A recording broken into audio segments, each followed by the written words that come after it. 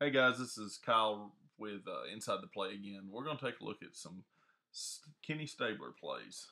Looking at the Snake, was extremely saddened to hear about his passing yesterday. For people of my generation, I was born in the mid '80s, and growing up, you got to listen to Stabler call games with Eli Gold, and there's so many great moments that you were told about as a kid, and you grew up kind of idolizing this guy, and he he endeared himself to our whole generation as kind of the great uncle everybody wished you had, telling the stories and just being genuinely happy to be there all the time. I know there was a lot of those early morning kickoffs we'd have during some of those really bad years, and you'd tune in. And the first thing you'd hear is Eli ask Kenny something. Kenny telling me he was playing hurt that day, but there was also the good moments, like after Sean's touchdown to ice the game against Auburn in 1999, when Kenny started screaming at Eli, "Let's go to the Georgia Dome!"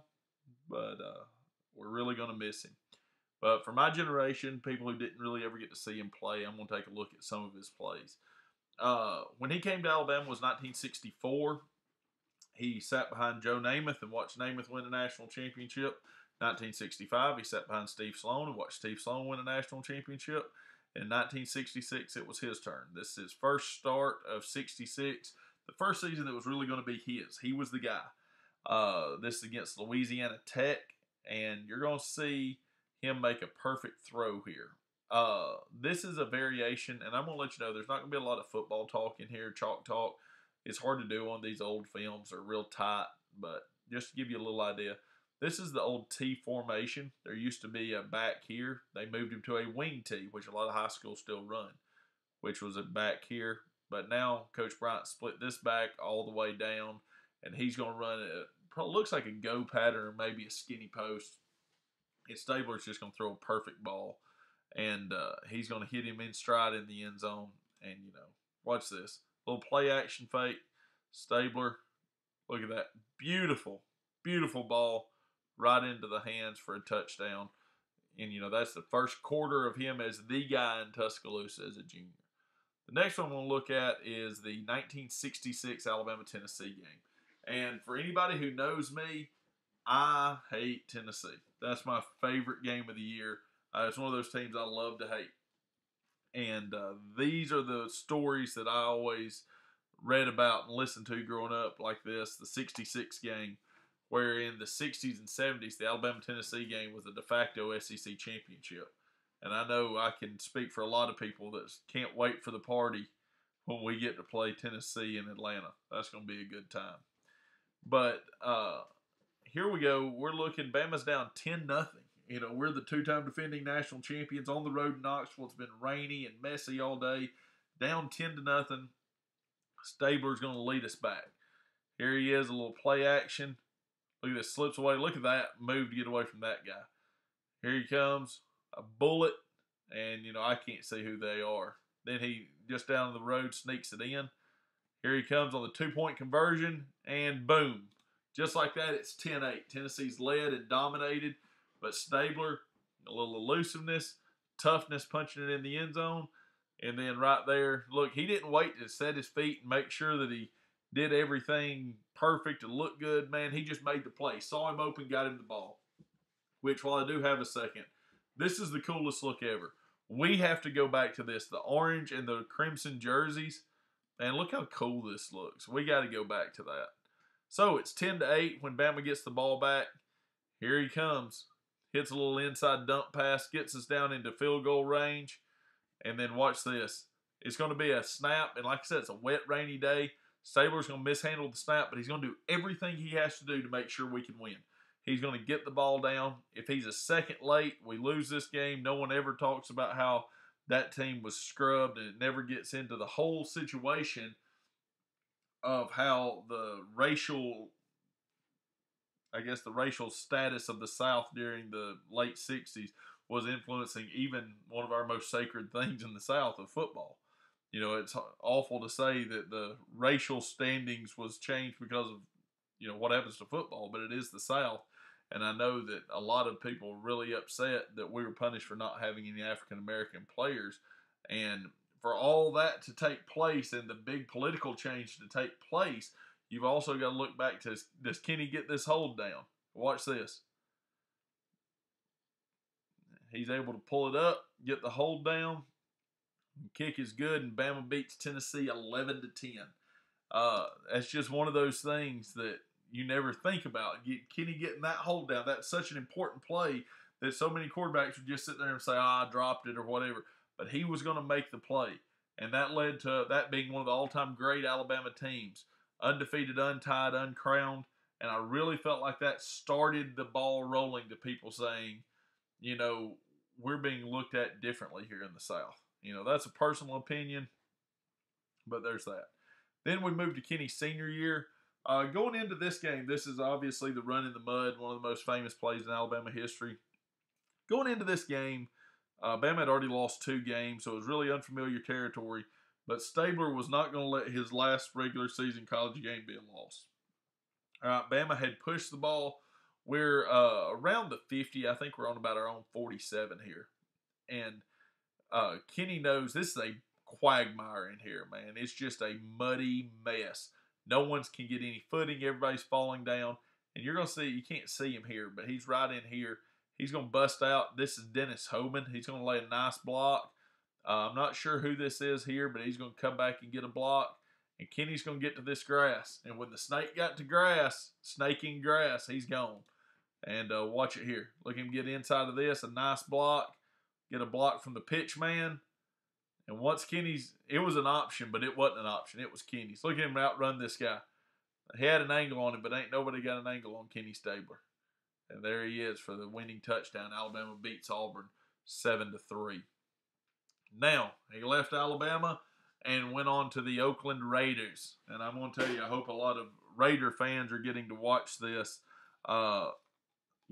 There's a huge Raider contingent in Alabama because of Stabler that loves those old Raider teams. And I know with Amari going there, I hope we can kind of rekindle that because these old Oakland Raider teams, man, they were a lot of fun. This is the Raiders and the Steelers. If there's ever a classic image of the NFL, this is it to me. Stabler under center behind the Raiders offensive line against the steel curtain. Like if you tell me to draw the NFL, this is the picture I would draw. This is the 1972 playoffs. The Steelers are up 6-0. There's less than 3 minutes to go in the game. Kenny Stabler's converted a couple third downs to get the Raiders in this position. And then watch this. As he drops back, everyone thinks he's got to throw. Not the snake. Snake takes off down the sideline. He beats that angle. Little shimmy shake and dives into the end zone and gives the Raiders the lead. I mean, that's amazing. That's Kenny Stabler at his absolute finest, guys. That's Stabler making the play to get the win. He wasn't concerned about what's the smart thing to do. He was concerned about winning. And that's all Kenny did, man. He won everywhere he went. And you can see him getting mobbed on the sideline. They're about to show the rear view. This play right here should be shown forever in NFL history, but it's not because the immaculate reception happened the next drive. This is such a great play on Stabler's part. Should have sent them on to the Super Bowl for them to go. Hopefully, it would have won the Super Bowl that year. I think they would have. But Stabler doing what it takes. You don't see NFL quarterbacks take off and go on long runs. They want to sit in the pocket and do things, but not Kenny. The next one we're going to look at is the Sea of Hands play against the Dolphins. The Dolphins had won the AFC 3 consecutive years. All right, this is late in the game, less than 3 minutes to go. Stabler comes out. All right, watch where he puts this ball. Puts it high and lets his receiver go get it. He knows who that receiver is. That's Fred Biletnikoff. You put the ball high and you let Biletnikoff go get that ball. And the most Raiders thing ever. Not only is he going to spike it, he's going to spike it. Both of you spike it. Right in their face. All right, look at Kenny. Sit back, cool, put the ball high. Look, he gets the ball here. If he throws it underneath, the Dolphins corner can cut under and get a pick. Puts it up high, and he knows this guy's so good he's going to have an award named after him one day. Maybe he didn't know that much, but he knew this guy was great. He knew Fred Biletnikoff would go get this ball. So he puts it up high, lets Biletnikoff battle for it. There he goes. Touchdown. And like I said, I just love the idea of not only Biletnikoff spike it, but you get a good view of it here. All right. Let's cut their heart out. And then come back and I'm going to spike it right in your face. God, such a great, that's the perfect thing of those late or the mid 70s, early 70s Raider teams. All right, and the last one I'm going to look at is probably Stabler's most famous play. It's Ghost to the Post. So here we go. Here's Stabler talking with John Madden. 2nd and 10 with 2:17 to go. Look at young, dapper Kenny there. But they're on their own 40. They've got to get down. They've got to kick a field goal to win this game, to tie this game. Stabler just cool as a cucumber. Sit back, pump fake, looked at him sit. Now look, he's going to let this ball go, and he's going to split the safety in the corner. I can't show it to you now, but you're going to see it when he gets the ball. And he's going to throw it as far as he can throw it and still keep it within Casper's range. Casper's going to run under it. Look at this. Boom. Perfect. Inside field goal range. They're going to line up and kick a field goal here in a second to send it to overtime. Just one of those amazing Kenny can make it type plays to where once he got between those guys, Kenny's going to throw him open. You know, you don't hear that a lot anymore, but he throws him open. He sees he's between them, so instead of throwing it right at him and let those guys be able to make a play, Kenny puts it up, puts it over his head, and trusts his guy to go make the play and run under it. And then I like symmetry. I like when things end the way they began. So we began this looking at Kenny throwing a touchdown pass in the back corner of the end zone. And we're going to look at end it here to put them out of this, to put the Colts out of the 77 AFC playoffs in overtime. Kenny, 10 years later, 12 years later, still that perfect throw right to the corner. He's going to be missed by everybody in the Alabama family. You know, my thoughts and prayers are with his family, and I know it's a tough time for them. I followed him on Twitter for a few years, and man, he loved his nephews. He is always tweeting about his grandkids and nephews and everyone. He is so proud of them, and I hope they can all feel the love still from him.